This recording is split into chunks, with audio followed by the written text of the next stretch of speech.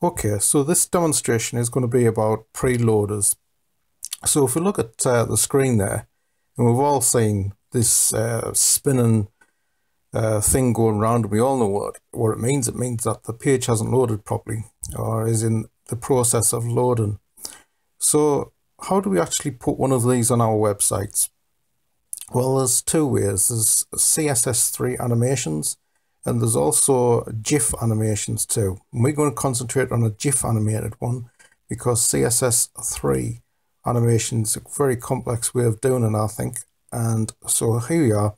We're in our HTML editor, and all we have here is, I'm going to take this down, and all we have is our HTML head, body, and that's about it. So what we're going to do is we're going to code ourselves. So we're going to start off with div. So put some divs in, and we're going to also get our image, and this image is a one that I've done myself, and it's this one called load. I'll show on the I'll put all the information of where you can get some really good GIF images for this, and there's all manner of bars and circles and all the rest of it going around, and they look very nice. Anyway, this is what we have, and if we preview that, it's over to the left hand side, but we're going to put a bit of style there so it goes to the center. So we put style equals, we're going to put position absolute, and I'm going to put left 50%. So this will approximately be in the middle, and if we just go file, save that, and we'll preview that again, and now it's just over from the center. From my screenshot program, if I press 4 for 45%, which is about right, it would just freeze the program. So how do we do this then, and how do we stop it when we actually the page is loaded? So it's easy enough to get the image on to your screen, but how do you actually stop that? Well, what we're going to do is a little bit of JavaScript, and it's nothing to be frightened of. It's only a few lines. So what we do is we're going to call the image, and we're going to put in an ID. So we're going to put ID equals loader. So I just go in there, loader. So that's your ID. ID equals loader. And in the body, we going to call this in a function. So we're going to put, I'll just put in there as well, onload equals loading. We're going to call this as a function loading, and we're going to put these little squiggly line things, and that is to call the function when the body's loading. So we're going to now we're going to do the best bit, which is the scripting.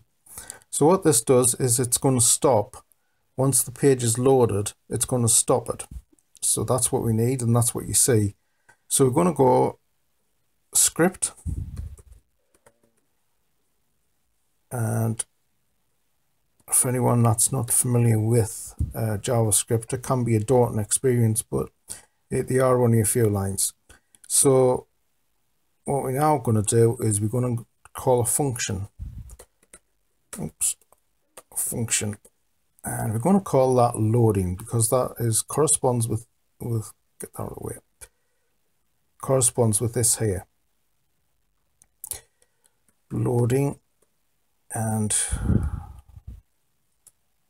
the curly brackets here, and in the curly brackets, this is where we're going to start to code. So when the page is loaded, it's going to stop. So what we're going to do is we're going to go and try and get this ID here, ID called loader. And how we do that, it's going to go document dot get element by ID. And we do that, and then we just put in some speech mark things, and we're going to call that loaded because that corresponds with the ID. So we've grabbed that now, and now we're going to put style dot style, and then we're going to put dot display, and then we're going to put equals, and then quotation marks and semicolon. I'm going to call that none. So when the page is loaded, then that is displaying the ID, which is the image, and that's called none. So we'll try this out, and we're going to go File, save it, and we do Preview, Chrome, and now it's gone. So to test if that's really worked, all we have to do is on a normal page you would have images and all sorts of things, so it would take a while, but when it's on the on your normal computer, it doesn't take very long to load. So what we do when this will be online with images and text and all the rest of it, it would take more time to load. So what we're going to do is we're just going to take G out of that, and we've taken the G out of that, and that won't load.